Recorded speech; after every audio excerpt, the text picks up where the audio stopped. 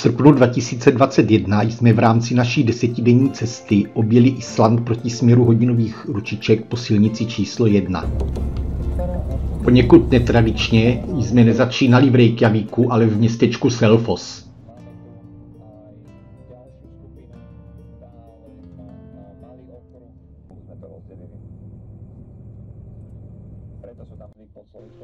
Stejně jako většina ostatních turistů, tak i my jsme začínali tradičním zlatým okruhem.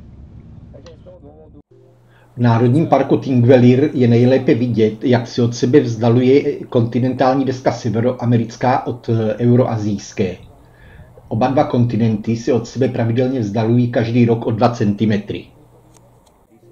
To způsobilo vznik několika velmi působivých průrev v národním parku Thingvellir.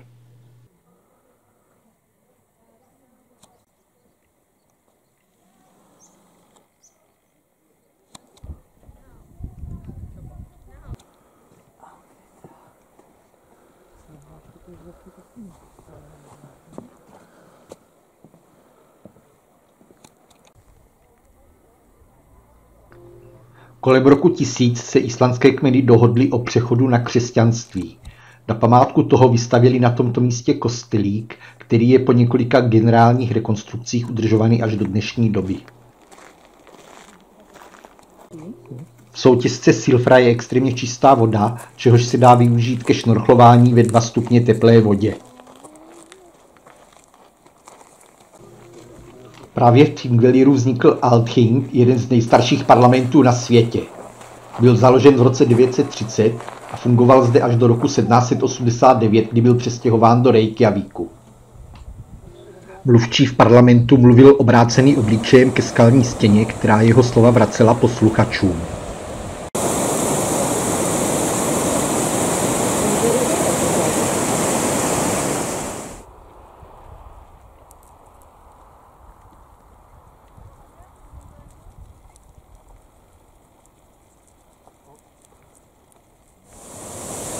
Vodopád Oxarárfoss na řece Oxará je 13 metrů vysoký a má průměrnou šířku 6 metrů.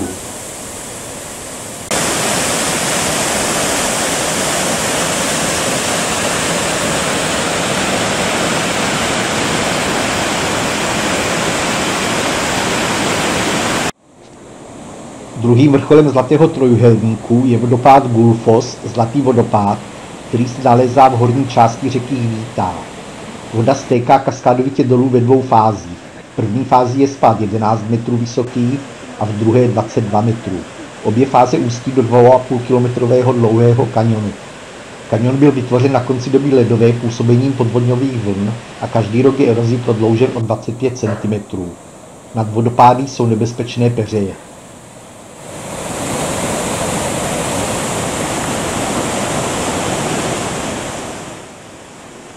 Na přelomu 19. století chtěli zahraniční investoři vybudovat na řece hydroelektrárnu a zničit vodopád. Proti tomu se postavila Sigríður Tómasdóttir. Prohlásila, že pokud místní úřady nezakročí, skočí z vodopádu a zemře. Naštěstí díky pomoci jejího advokáta Björnssona se podařilo vodopád zachránit. Gullfoss se stal majetkem lidu Islandu.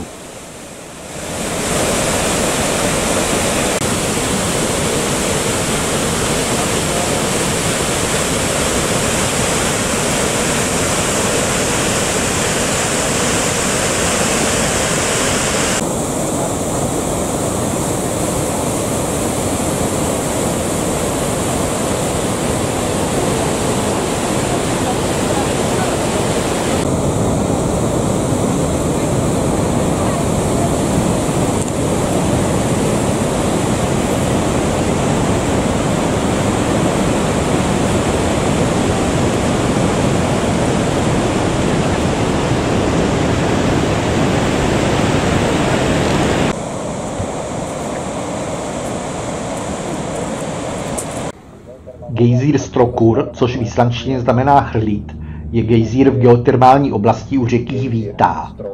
Strokur leží jen několik metrů od známého gejzíru, ale na rozdíl od gejzíru, který je nepravidelný a může být po několik let nečinný, chrlí Strokur pravidelně každých 5 až 10 minut vařící vodu do výšky více než 20 metrů.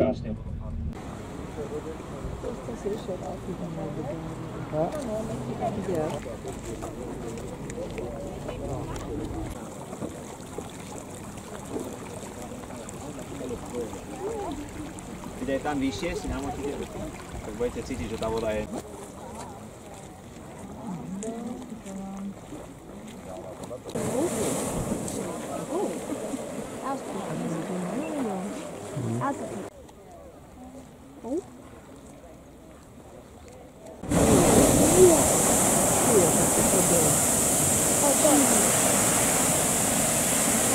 See that side? I got that. Yeah. No, nel senso che il movimento che fa il pelo dell'acqua è più caratteristico quando sta per esplodere. Cioè non c'è una spiegazione per la quale io te lo spiego più possa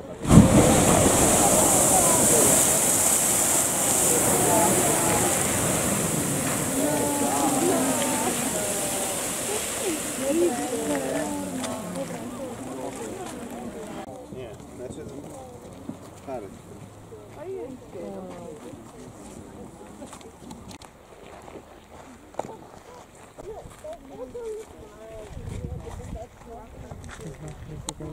Cílem každého fotografa je zachytit modrou bublinu, která se na zlomek vteřiny vytvoří těsně před výbuchem gejzíru.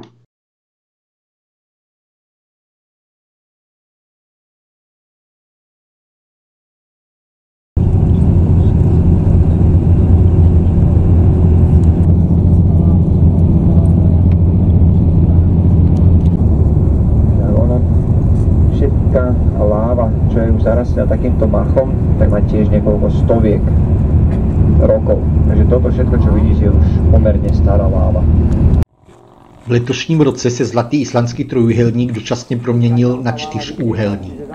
19. března 2021, totiž těsně před 8:30 večer místního času v Geldengadaliru na jih od sopky Fagradalsfjall začala první erupce této sopky po zhruba 800 letech. Lávové proudy nepředstavují pro obyvatele žádnou hrozbu, protože oblast je většinou neobydlená.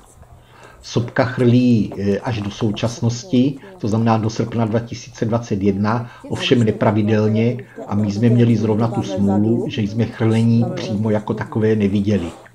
Ale na online kamerách bylo vidět, že den předem i den poté sopka chrlila žhavou lávu v poměrně hojném množství.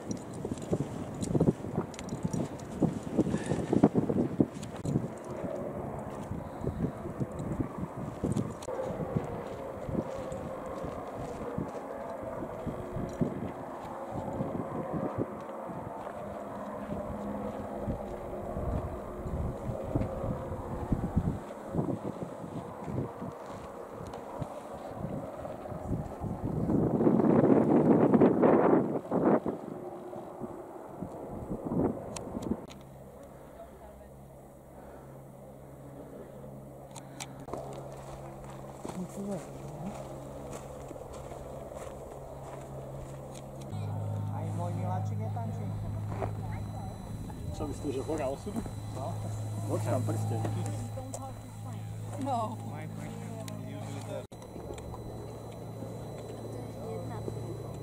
Na to sopkou sa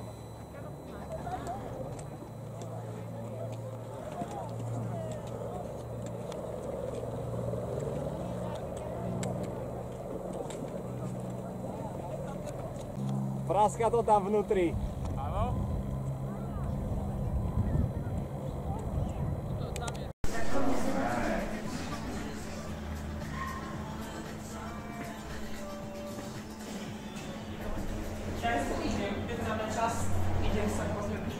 To teraz je online? To je teraz live. Že...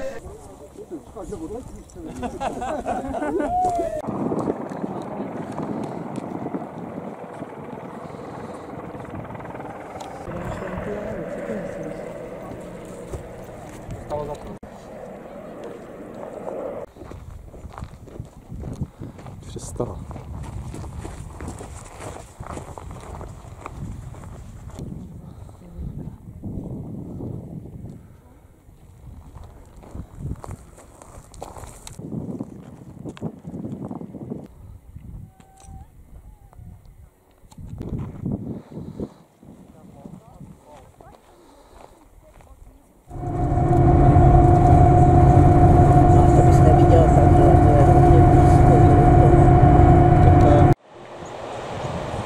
Dvojvodopád Hjalparfoss je tvořený soutokem řek Fossa a Bjorsa.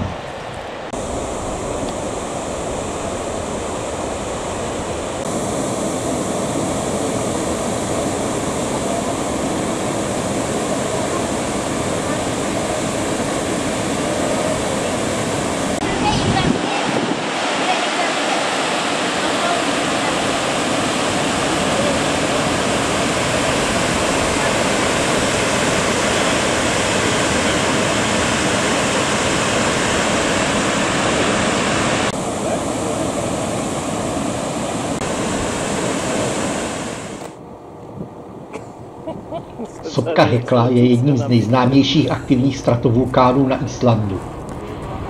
Patří mezi nejaktivnější sopky ostrova. Ve středověku ji Islanďané nazývali brána do pekla. Poslední erupce se opakují téměř pravidelně v 10letém cyklu.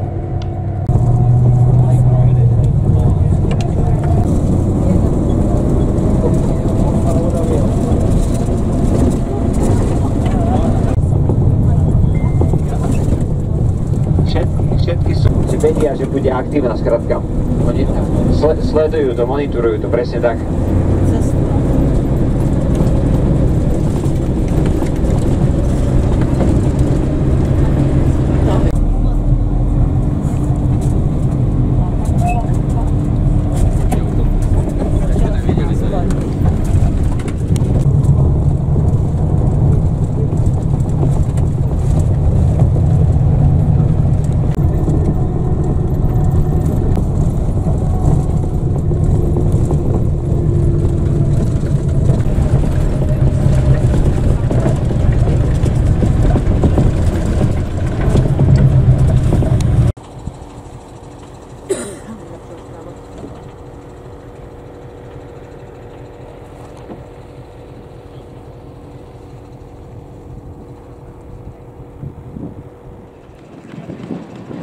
Cesta do duhových hor z Reykjavíku vede přímo po hraně kráteru Blahilu. Kráter je zaplavený jezerem.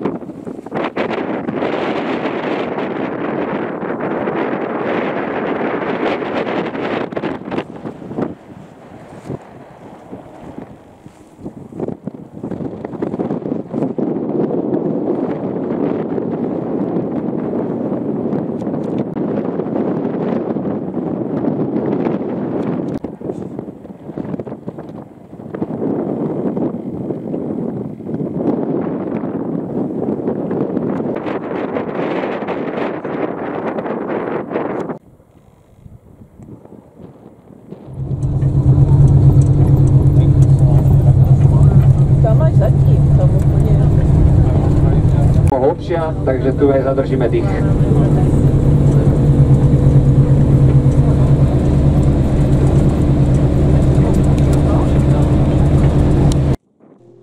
Oblast Landmannalaugar, neboli česky Duhové hory, leží ve výšce 600 metrů nad mořem a je druhou největší geotermální oblastí na Islandu.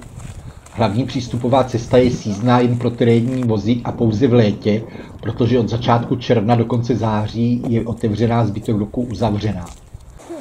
Po ní se dojede na výchozí místo pro treky a výlety po Duhových horách, kterým je velké tábořiště s chatou Landmannalaugar. Asi 200 metrů od ní vytéká spod lávového pole teplý i studený pramen a oba se vlévají do jednoho jezírka, což poskytuje turistům skvělou koupel. Okolní obsidiánové a riolitové vrcholy jsou zabarveny mnoha oranžovými, zelenými a šedými pásy. Vede zde několik turistických tras.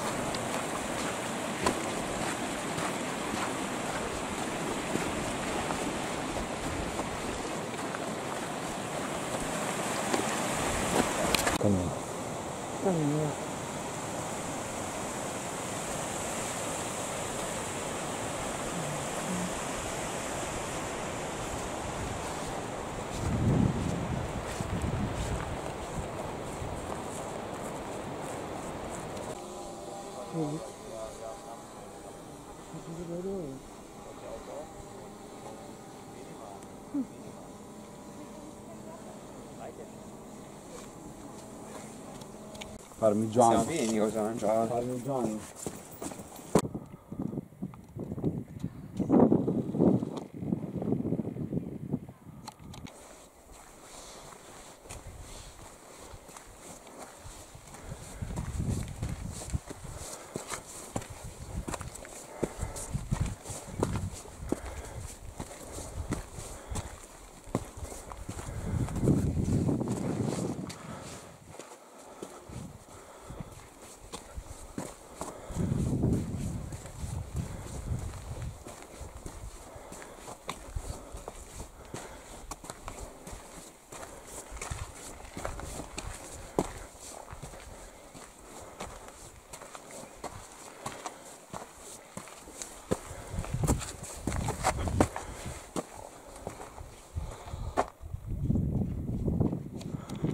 Islandské ovce chodí vždy po třech. Žádné rozumné vysvětlení pro tuto skutečnost se prozatím nepovedlo objevit.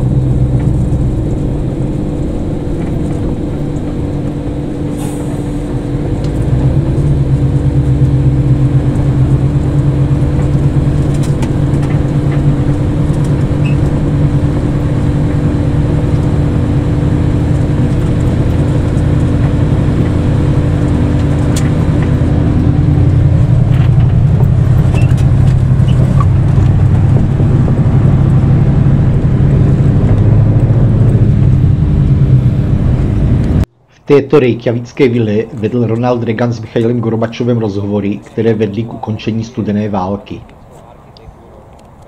Sun Voyager je skulptura od Jona Gunnara Arnasona. Nachází se vedle silnice Sebrad v islandském Reykjavíku. Je popisována jako loď snů nebo óda na slunce. Harpa je koncertní sál a konferenční centrum. Zahajovací koncert se konal 4. května 2011. Budova má výraznou barevnou skleněnou fasádu inspirovanou čedičovou krajinou Islandu.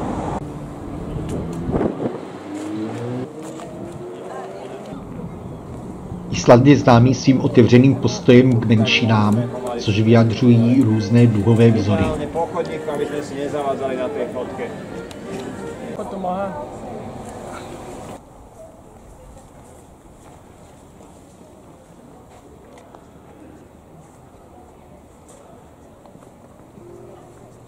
Kostel Hallgrímskirkja je díky své výšce 74,5 metrů jednou z nejvyšších budov na Islandu. Jeho stavba začala v roce 1945 a o 38 roku později, v roku 1986, byl dokončen. Svou polhou v centru města se stal jedním z jeho symbolů.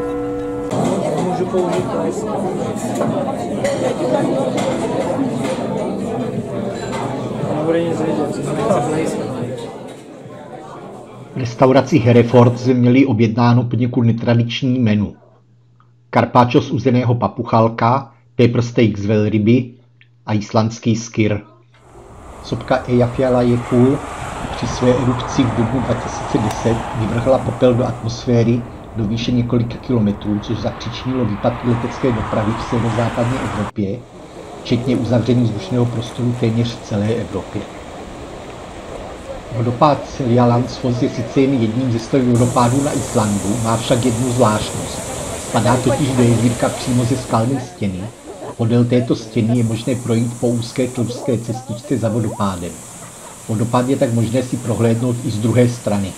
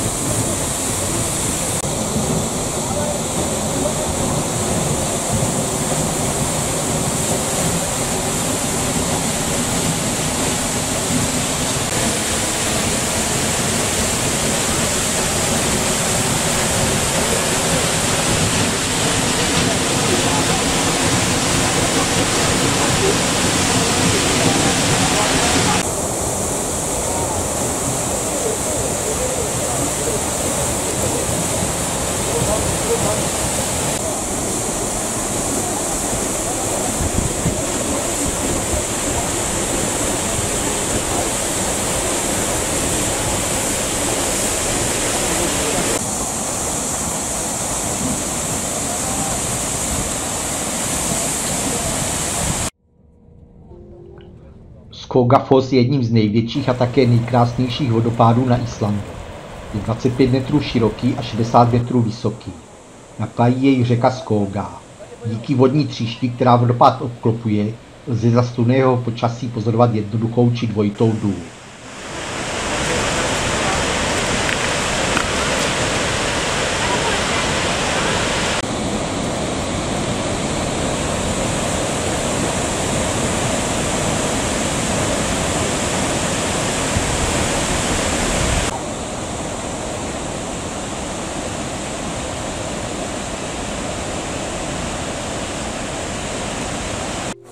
Dirholey, dříve známý námořníky jako Cape Portland, je malý výběžek na jižním pobřeží Islandu nedaleko vesnice Vík.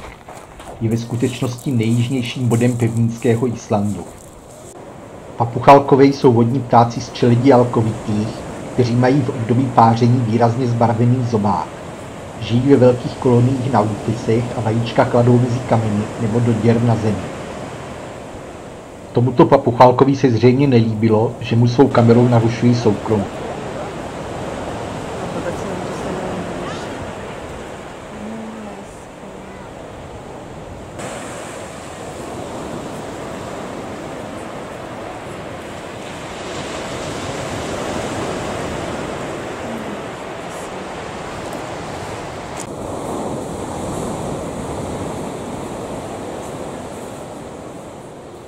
U známé černé pláže stojí dva skamenělí trolové, kteří se snažili na útesy natlačit loď, ale zastihlo je slunce, takže se proměnili v kámen.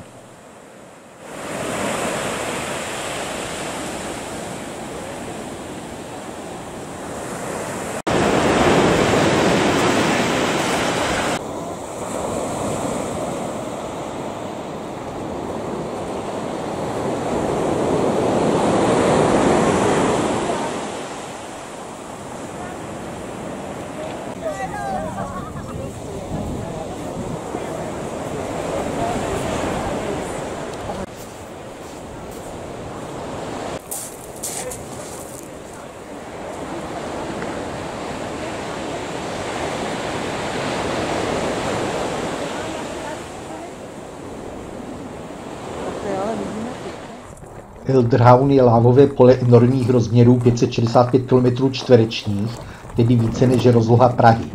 Je následkem erupce sopky Laky v letech 1783 až 1784. Porostlé mechem tvoří úžasné panoráma.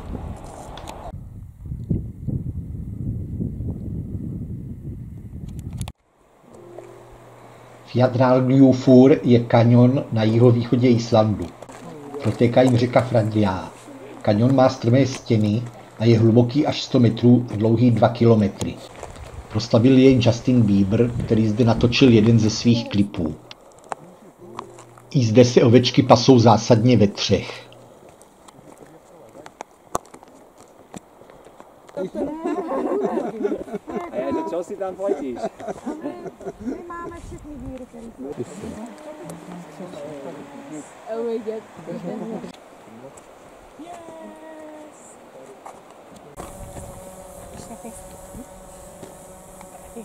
Musí to trefit.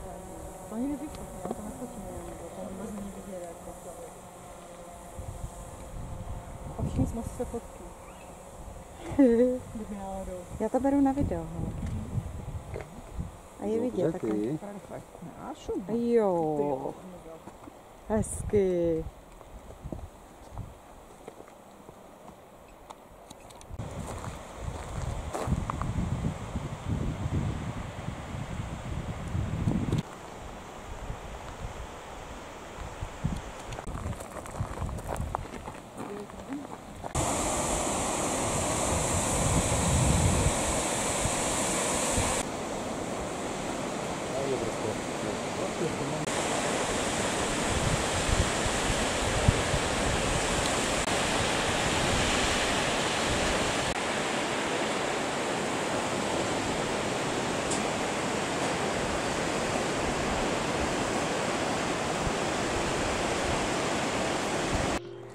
Vatnajökull je ledovec ležící na jihovýchodě Islandu.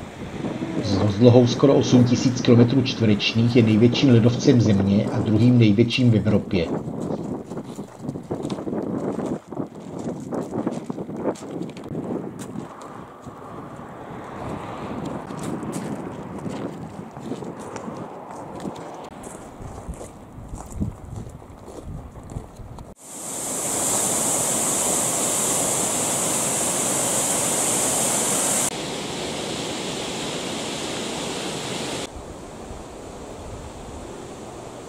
Černý vodopád Svartifos v Národním parku Skaftafell padá do hloubky 12 metrů. Byl pojmenován podle černých sloupů bazaltu, které ho obklopují. Prý sloužil jako inspirace pro stavbu katedrály v Reykjavíku.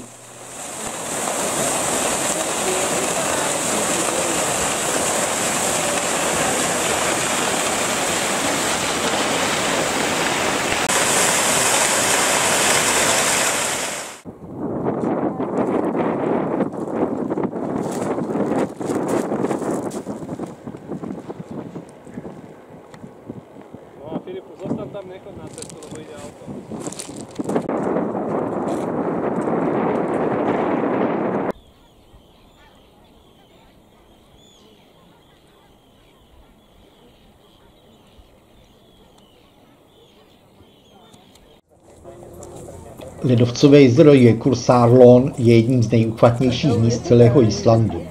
V ledovcové laguně plavou obří kry zabarvené do všech odstínů mezi modré barvy a mezi nimi je možné zahlédnout malé černé tečky, hlavy tuleňů, kteří se lagunou prohánějí. Ledovcové jezero Jökulsárlón se začalo tvořit teprve ve 30. letech minulého století pod ledovcovým splazem Breiða Merkurijökull a neustále se zvětšuje. Dnes má 18 km čtverečných.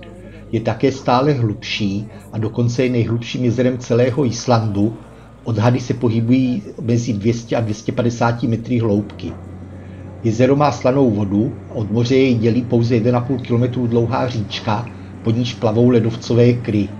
Ledovcové kry mají převážně bílou a modrou barvu, některé jsou ale i černé, což připomíná, že Island je vulkanickým ostrovem, protože se na krách usadil sopečný prach. Oblíbenou aktivitou na ledovcovém jezeře je plavba mezi ledovcovými kramy v obojživelných vozech.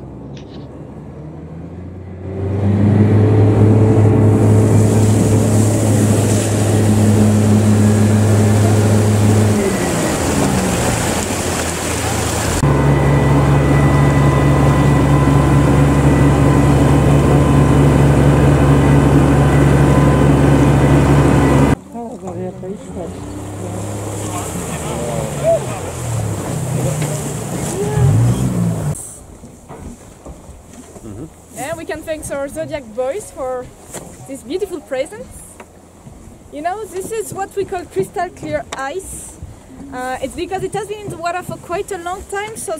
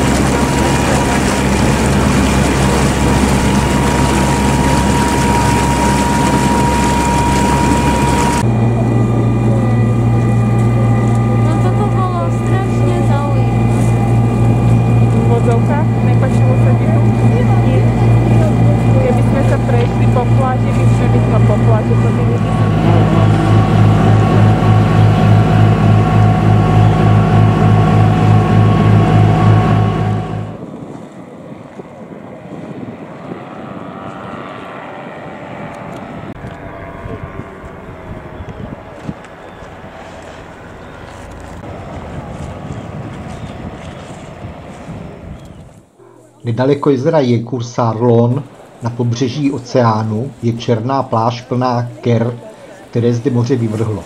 Když se tu dostali odtokovou říčkou z jezera a když na ně svítí slunce, blíští se jako diamanty, což dalo pláži její jméno Diamantová pláž.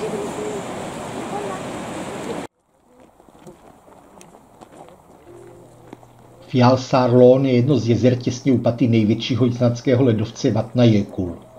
Na rozdíl od nedalekého většího a známějšího jezera Jökulsárlón je jezero menší, o to více a intenzivněji je vidět struktury obrovského ledovce, který je jen pár stovek metrů daleko, na rozdíl od kilometrů v případě Jökulsárlónu.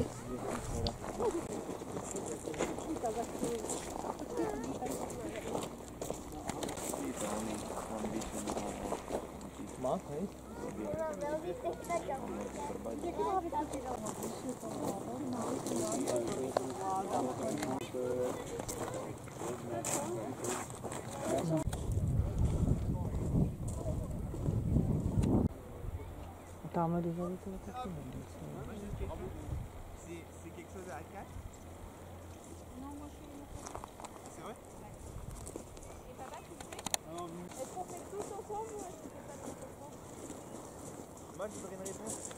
Naši nebo jo? Ne.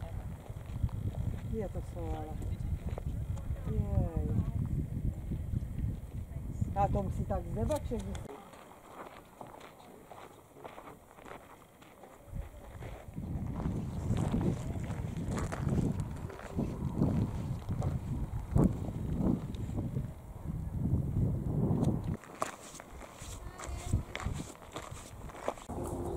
Islandský kůň je odolné plemeno vyšlechtěné na ostrově Island. Vzniklo díky norským přistěhovalcům, kteří přivezli norské poníky.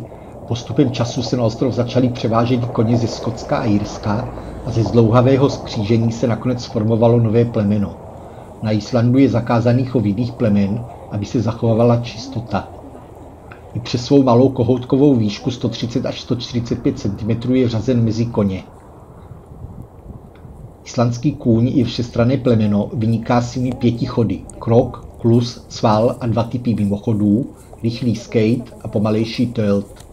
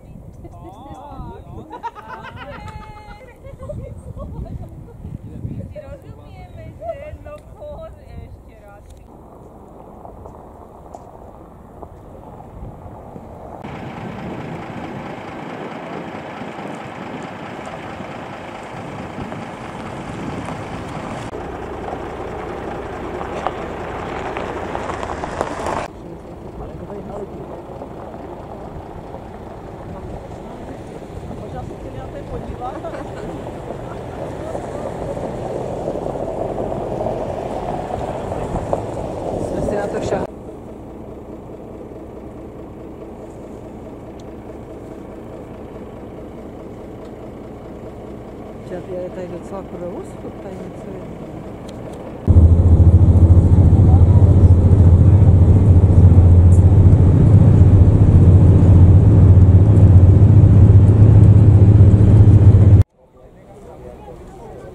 Djúpivogur je vesnice na východním Islandu. Žije zde 368 obyvatel. Je to nejstarší přístav ve východních fjordech, existuje od 16. století, kdy sem němečtí obchodníci vozili zboží a obchodovali s ním.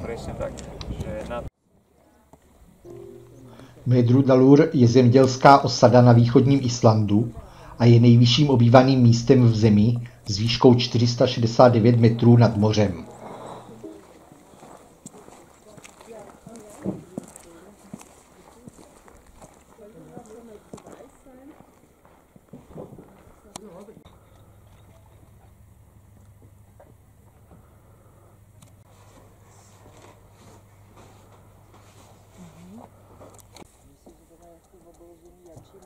Hlavu si neudrečil. Takže tak všechny techniku natočí.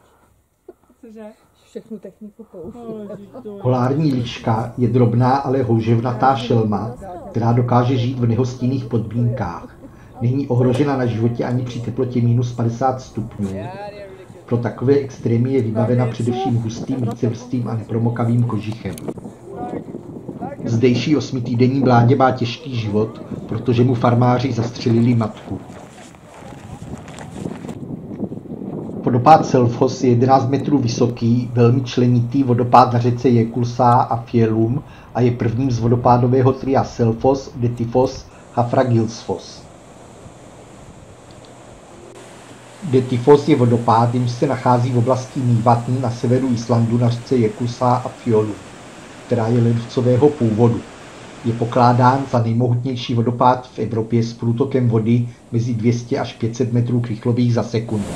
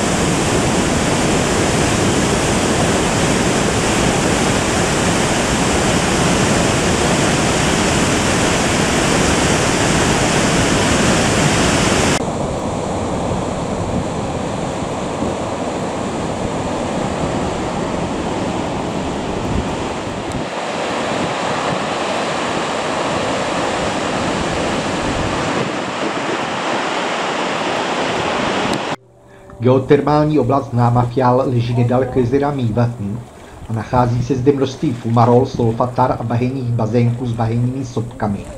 Je snadno dostupná autem, protože se nachází jen několik desítek metrů od okružní silnice, obepínající celý Island.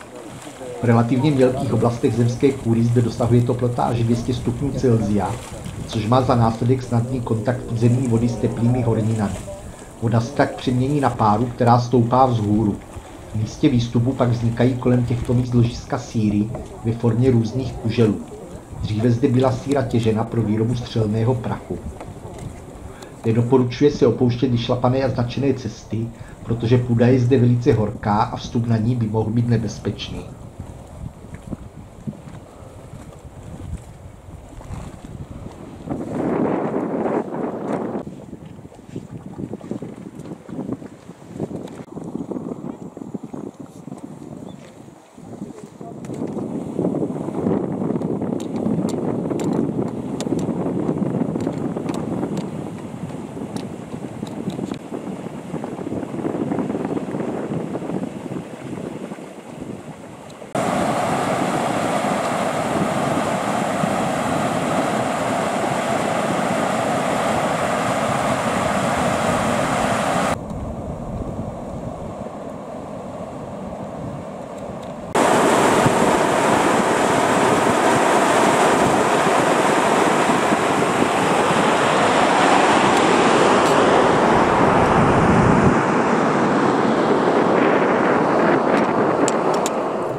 Ve zdejší restauraci je možné dát si chleba pečený v geotermální peci a pstruha chovaného v odpadové nádrži geotermální elektrárny.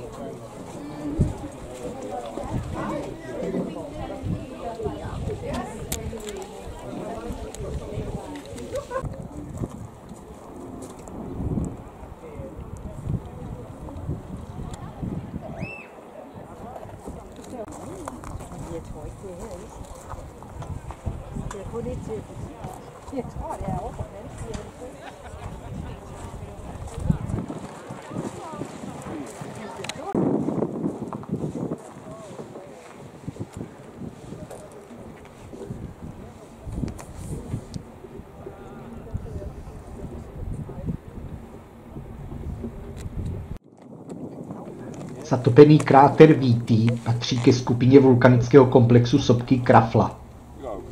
Víty znamená islandský peklo a Islanďané věřili, že se tudy opravdu do pekla dá vstoupit.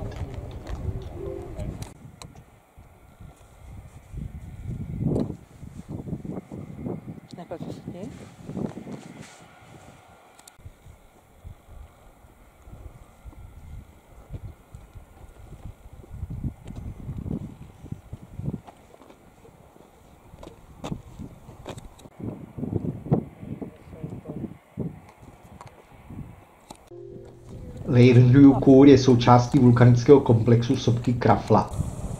Sopka byla naposled aktivní v letech 1975 až 1984. Oblast je zajímavá jak svými lávovými poli, tak sirnými prameny, které jsou kumulovány v jezírkách, jež jsou vidět cestou k vrcholu. V blízkosti se nachází známá geotermální elektrárna.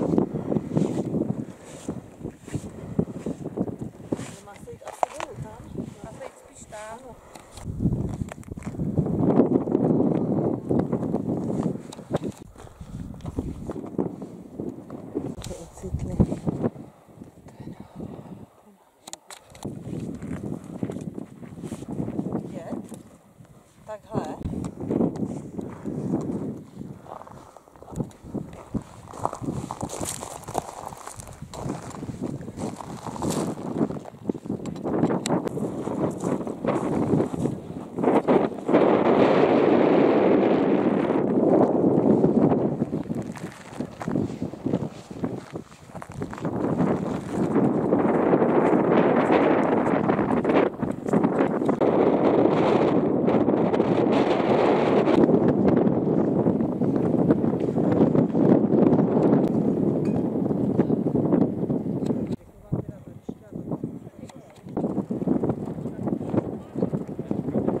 To druhé miesto je moc ďaleko a potrebovali sme jednou zelená stuň černý.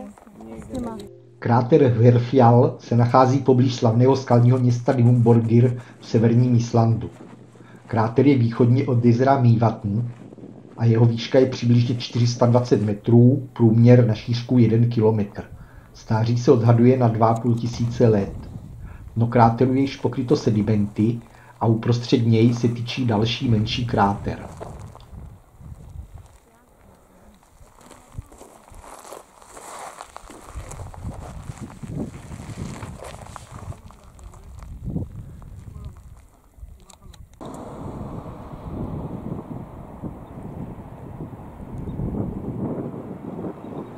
Akureyri je čtvrté největší město Islandu.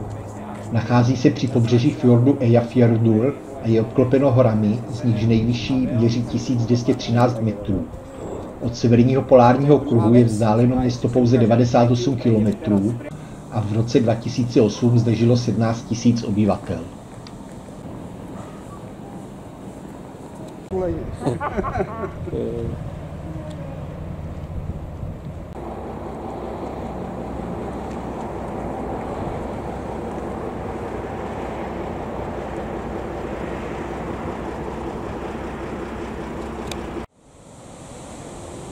Vodopád Godafoss je jedním z nejhezčích vodopádů na Islandu. Určitě ne pro svoji výšku, která je jen 10 metrů, ale určitě pro barvu vody, která krásně vynikne při hezkém počasí a pro svůj podkovovitý tvar připomínající Niagarské vodopády.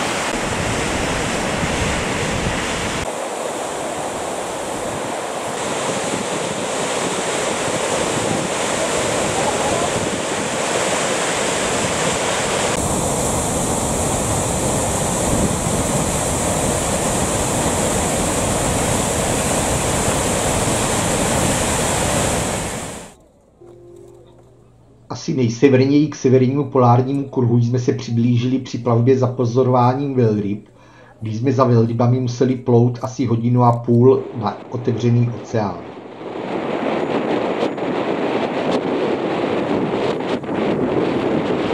Here you can perfectly see the entrance of the tunnel. These are of holes that we can see the road. So just enjoy the views because this is what we're looking for food. So I didn't see the blow again.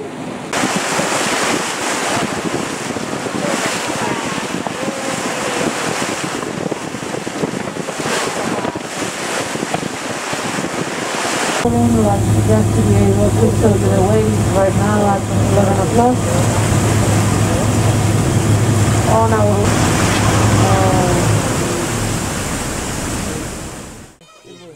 Glícirkur je 15 metrů vysoký čedičový útvar podél východního pobřeží poloostrova Vatnsnes na severozápadě Islandu.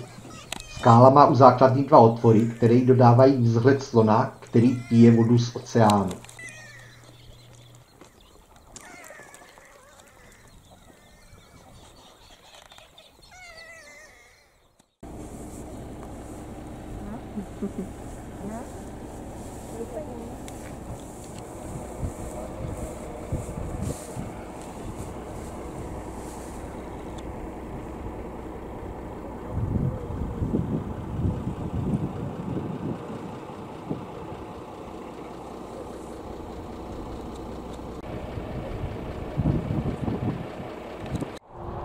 Grábrok neboli šedé kalhoty je 170 metrů vysoký kuželovitý kráter patřící do vulkanické zóny na dlouhém západním poloostrově Snæfellsnes.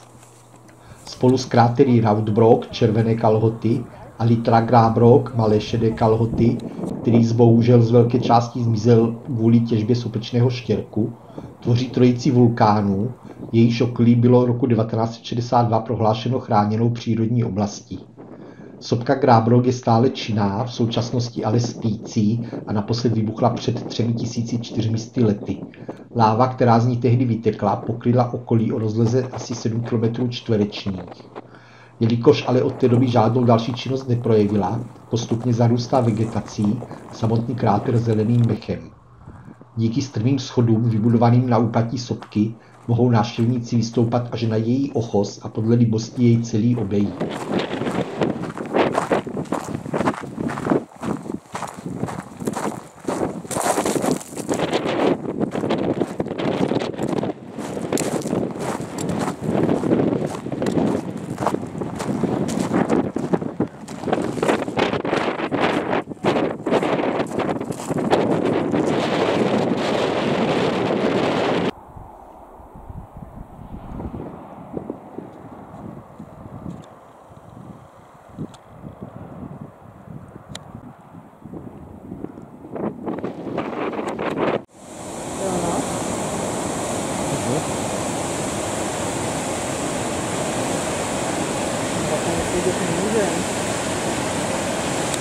Aby se lososům lépe táhlo proti proudu řeky, byl pro ně vybudován rybí výtah.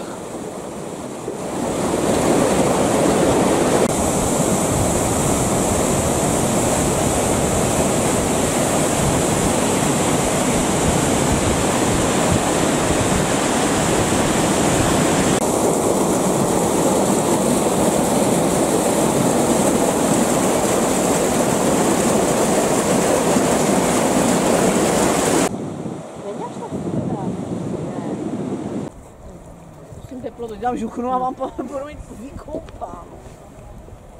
No. Není to tak hrozný, ne? Dost. Vodopád Hraunfossar je tvořen několika vodopády, které tvoří menší potůčky tekoucí z lávového pole. Vodopády se vlévají do řeky Hvítá.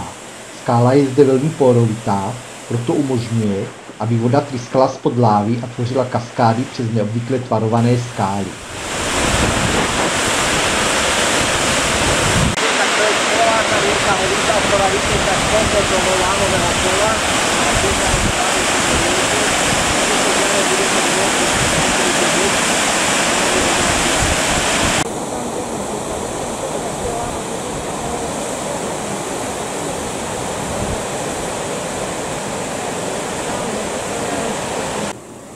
Sousední vodopád Barnafoss, neboli dětský vodopád, je oproti svému lávovému sousedovi mnohem živější a hlučnější, protože protéká úzkou skalnatou roklí.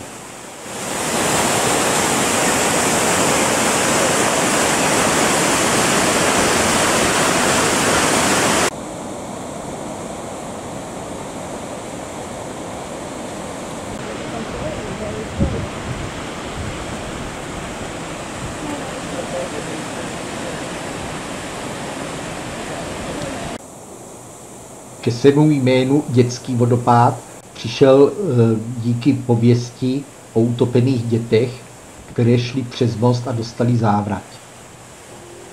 Jejich matka pak na most uvalila kletbu, aby přes něj nikdo živý neprošel, a most opravdu byl velmi brzy zničen při zemětřesení.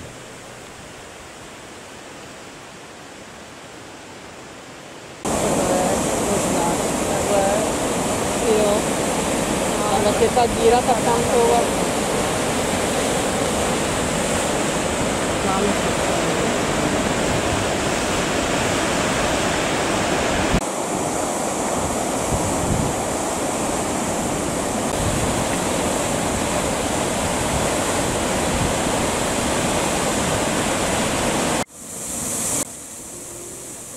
Hora Kirkjufell, nejslavnější a nejfotografovanější hora Islandu, jedno z míst, které tvořilo panoráma 6. a 7. série ságy hry o trůny. Je to ozdoba již tak krásného poloostrova Snæfellsnes, společně s nedalekým vodopádem Kirkjufellsfoss tvoří jedno z nejznámějších panorámat Islandu.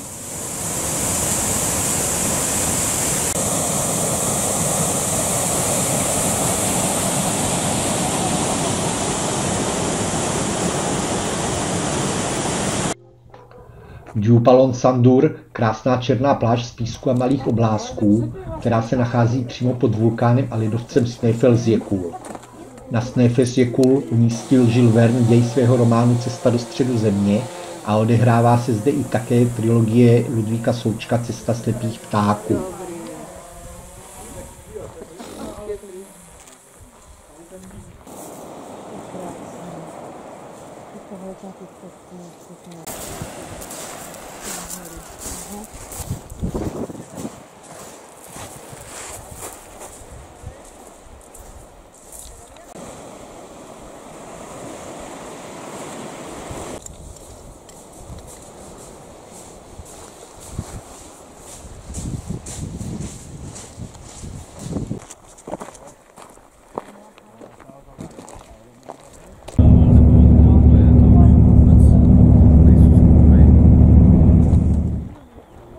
Arnarstapi je malá rybářská vesnice na poloostrově Snæfellsnes. V jejím okolí se nachází několik zajímavých útesů a hnízdí zde velké množství mořských ptáků.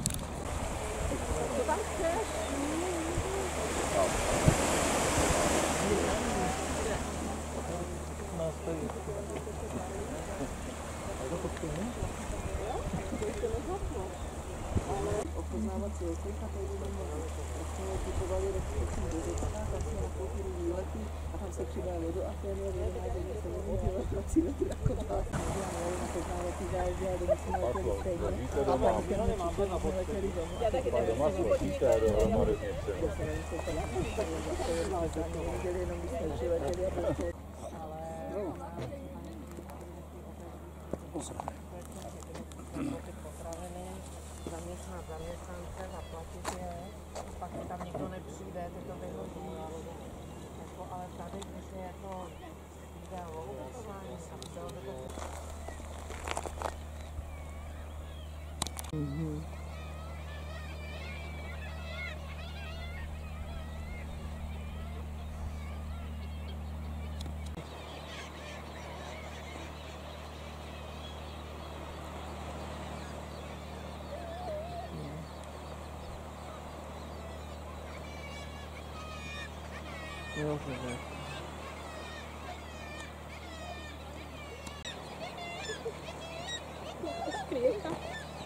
Saya bubit.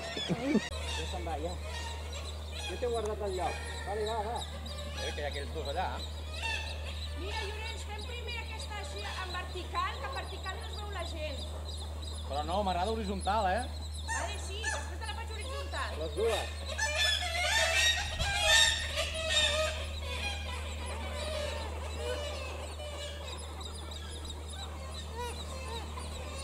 Marc, surt. Surto.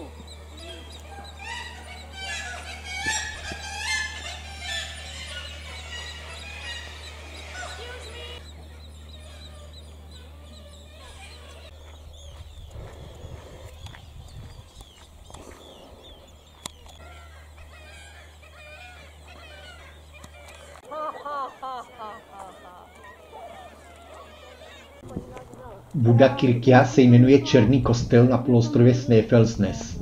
Byl původně vystavěn v roce 1703, ale časem byl rozebrán z důvodu nízkého počtu farníků.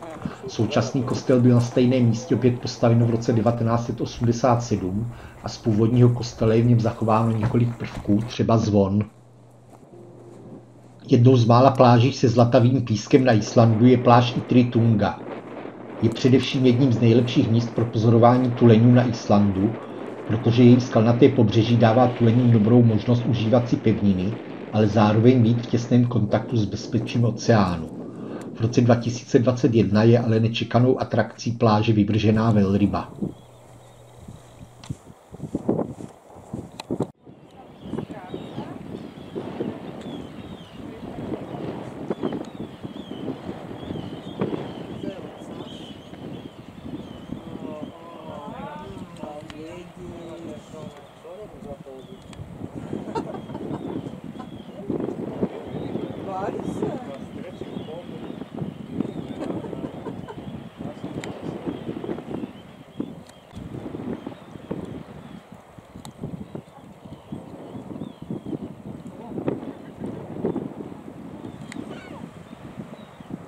Nenápadný stánek v Reykjavíku prý nabízí nejlepší hot dogy na Islandu. Zastavují se zde na ně i různé zahraniční delegace, včetně například prezidenta Clintona.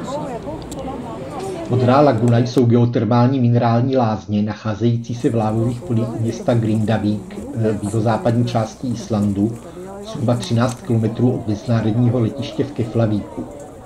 Jedná se o významnou turistickou atrakci, která je mimo cestovní ruch využívána i k léčebným účelům pro balneoterapii. Teplé vody laguny 37 až 39 stupňů Celsia jsou totiž bohaté na minerály, jako je oxid křemičitý a síra. Koupání je tak vhodné pro lidi trpící kožními nemocemi, jako je luténka. Laguna je napájena vodou z nedaleké geotermální elektrárny Svartsengi, která je obnovována každé 2 dny. Přehřátá voda, vyvírající z podzemí, je využívána k roztočení turbín, kde vyrábí elektrickou energii. Po průchodu turbínami prochází pára tepelným výměníkem a voda, která projede celým systémem, následně putuje do laguny, kde je využívána k rekreačním účelům.